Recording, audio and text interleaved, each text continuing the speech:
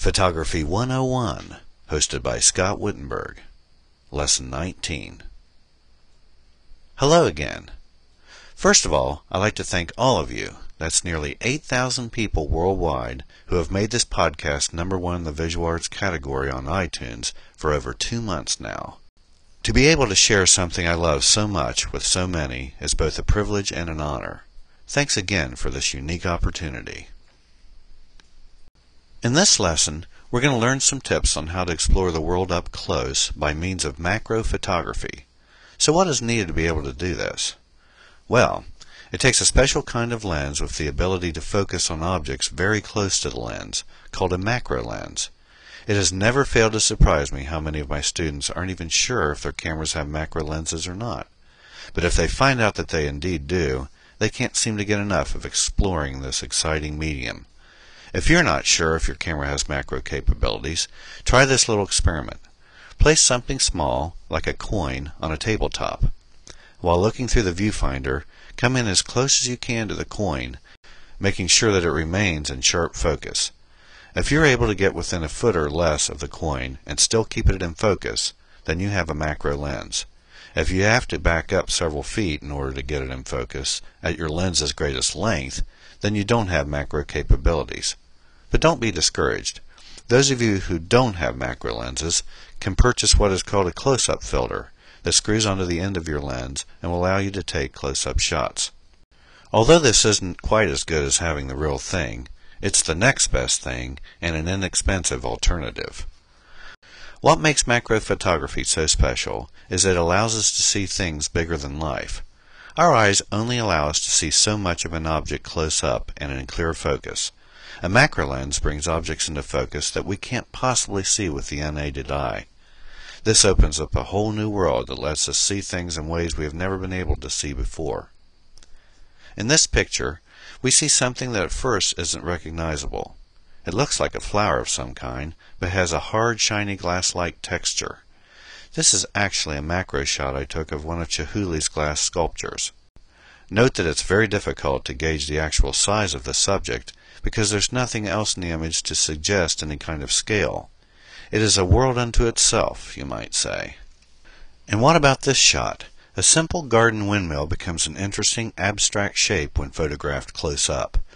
Macro photography allows us to come in very close and crop out unwanted portions of objects, leaving us with intriguing shapes and colors that can sometimes boggle the imagination. There are a couple of things to remember when shooting macro shots.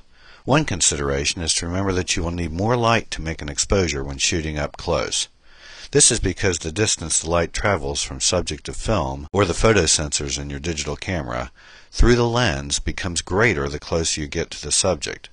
Secondly, depth of field is much more shallow when shooting macro, making shapes in front of and behind the focal point to go out of focus. This can be corrected to some degree by increasing your f-stop number, remembering that the higher the number, the smaller the hole, and therefore the greater depth of field. But with a smaller aperture opening, a slower shutter speed will be required to compensate.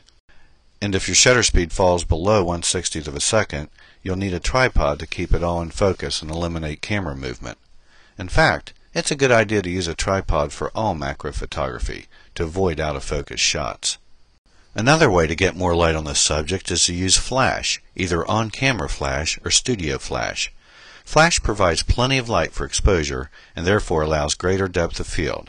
The trade-off for this, though, is the unnatural quality that sometimes results when using open flash. This can be minimized by using either the flash as a fill light instead of your primary source, or using a diffuser of some kind over the flash head to soften its harsh quality. Shallow depth of field inherent to macro photography can be a plus, since the emphasis remains on the subject as a result of blurring out a distracting background.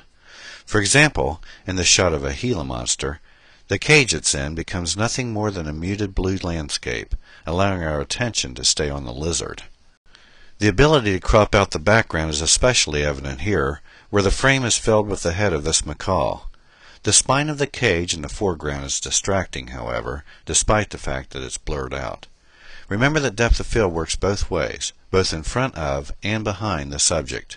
If you have a depth of field previewer, you can see the actual effect of depth of field in a scene at any given aperture prior to snapping the shutter. This capability is a huge asset to macro photography. In addition to shape and color, texture can also be greatly exploited and accentuated by macro photography. Note the sharp spines and delicate flowers in this shot of a small cactus plant. The radial symmetry around the spines would be lost without our ability to get in really close to this wondrous example of nature's handiwork. An ordinary red onion becomes a study of light, color, and texture in this macro shot. I shot both the cactus and this onion in the studio using reflected light off an umbrella from the right side of the subjects. The pure black background was achieved by using felt, which absorbs light and makes the subjects really pop out. Repeated shape and color is evident here in this macro shot of pistachios. Filling the frame with your subject can create a very dramatic effect. The image becomes its own little macrocosm, you might say, leaving the larger, visible world completely out of the picture. Here's something that really gets to me. My students sometimes complain about how there isn't much to photograph in their community, that it just isn't very photogenic. That's when I remind them that there's a whole wonderful, unexplored world out there to be found in macro photography. All it takes to enter this world is a camera with a macro lens and a willingness to keep an eye open for little things to explore. You can always find them anywhere you go. Well, that's about it for now. I hope you've learned something new in this lesson. Until next time, goodbye.